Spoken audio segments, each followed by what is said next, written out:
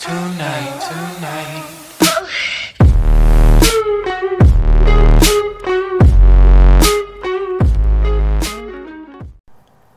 Hi, I'm Dominic from Roll for Damage, and today we are starting a new mini-series called Dominic's Dandy Dungeon.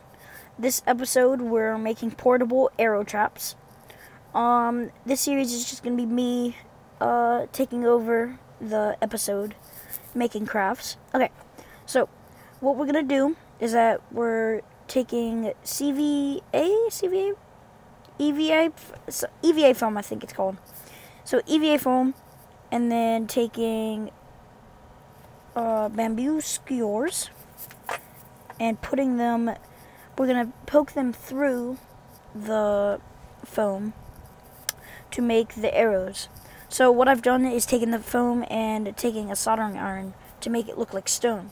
So that's our wall that we're going to make an arrow trap out of.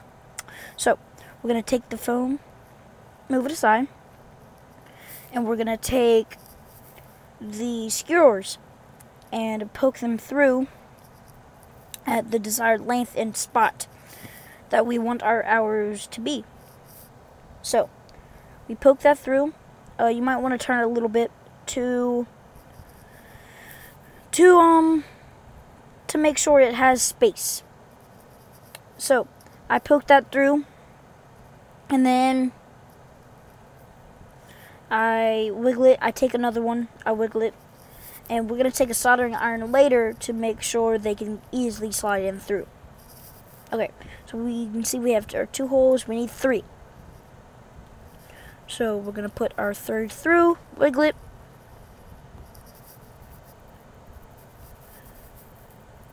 and take all of them, and then put them in our wall at our desired length to make it look, I'm putting them at different lengths to make it look like an array is coming out and shooting.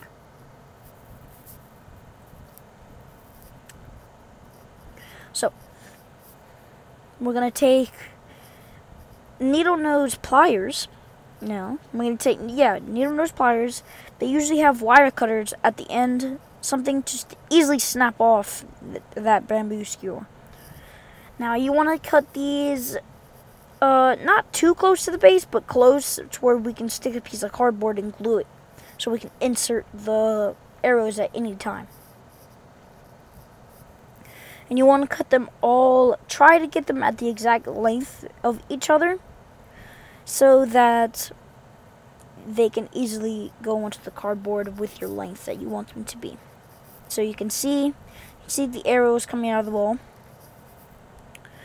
Then we're going to take a piece of cardboard, very thin cardboard from any box you can get, cereal, anything like that. So we're going to cut cardboard out just enough to be able to glue it to the arrows, so that you can slide them in at any time. Okay, so we're going to take our hot glue gun. Be very careful, it is hot. And you want to make sure just a little bit on the ends. You don't want to get it to the wall. And I made a mistake by gluing it to the glossy side that you don't want to do. So I go back and glue it to the real side. Okay, so then I glued the bottom of the wall to a piece, to a popsicle stick the length of the wall. And these walls and tiles are 2x2. So we take that, and then we glued another piece of cardboard at the bottom so we can slide the wall. We can slide that part under a floor tile at any time. That makes the wall portable. All right. So, and it gives the wall a little more stability and make sure it doesn't fall over. So, and then you get matte black paint, and you're gonna make sure everything's coated. Everything.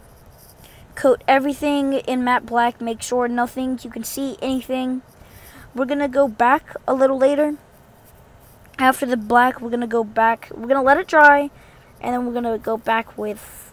We're gonna dry coat the gray onto it to make it look like stone walls. Alright, so you can see me painting. If you like these little Dominic's Dungeon series, click like. It helps us know what you're enjoying, and if you don't like it, then just go on to another one.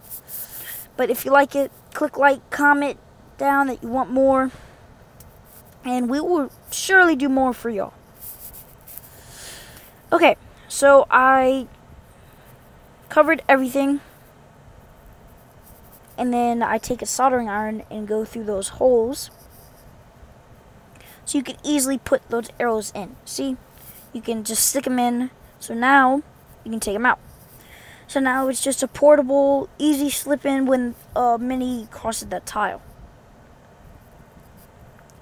Okay, so then, okay, this is the clip that we accidentally edited.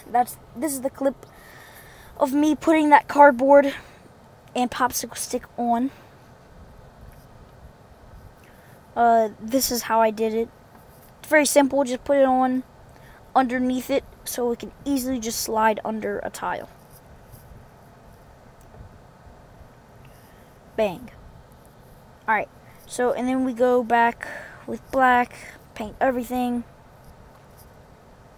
Make sure these arrows are covered, and then you're not going to do the gray on the arrows because arrows aren't gray. You're going to go back with brown and cover everything in brown. You can see me. This is I let the black paint dry. Now I'm dry coating the walls with gray. Make sure you only have a little bit and you go in one motion, one way. You're not going to go up, down, left, right. You're going to go left, left, left, left, or right, right, right, right, or up, up, or down, down. So you're going to go in one motion to make it look like a stone wall, all going one way. And then I think we accidentally edited out me painting brown. So we're going to paint our arrows brown after that black paint dries on the arrows. So you can see me painting.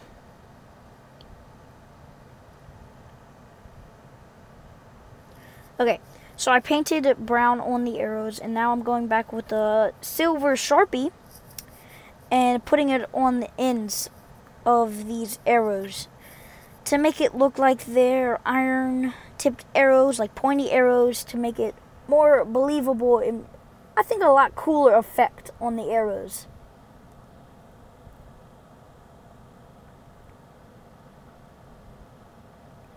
Okay.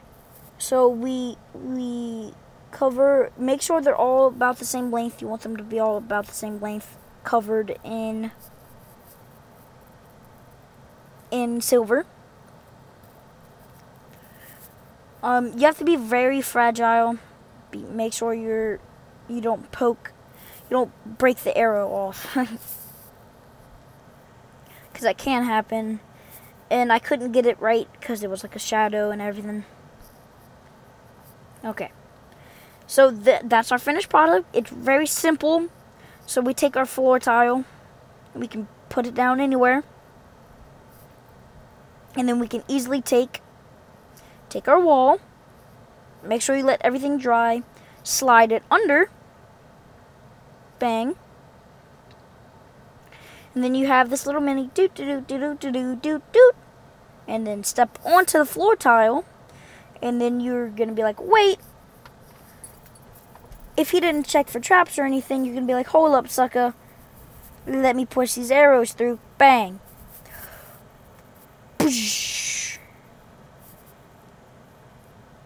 And it would hit him.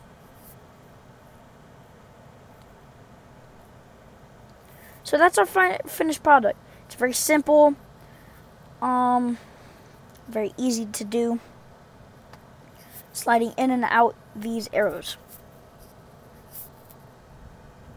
Okay, so this is a better cut of without like the shadow of the arrows and how they look on the wall. So you can see them all the arrows, they can slide back out easily. This little tab on the back, pull out, and then you can easily push it back in after. But you want to make sure your arrows aren't at an angle. You won't be able to push it in smoothly. So, that's our little tile. You step on, slide it under any tile. And then easily push the arrows through. You just got to make sure they're right, and then bang, push. And then you can push them out by that little tab.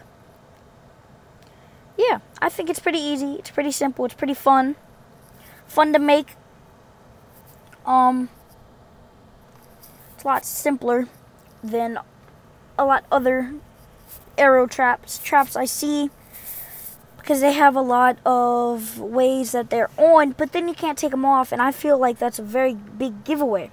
So if your mini is walking down the tunnel and they see all these arrows trapped, they're obviously just going to check for traps and disable them. But if it's concealed like this, where you can just push it through, they will have no idea. And bang, easily take it out. So what I like to do, you can see the holes.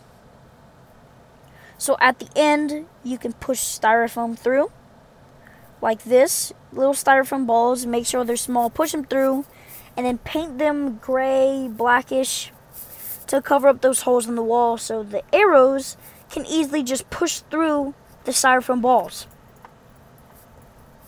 Because the arrows aren't pointy, they're sharp, so they're not going to stab the arrows or anything. So yeah, like, subscribe, click the bell notification icon to get notified when we upload. And yeah, thank you all for watching, and have a nice day.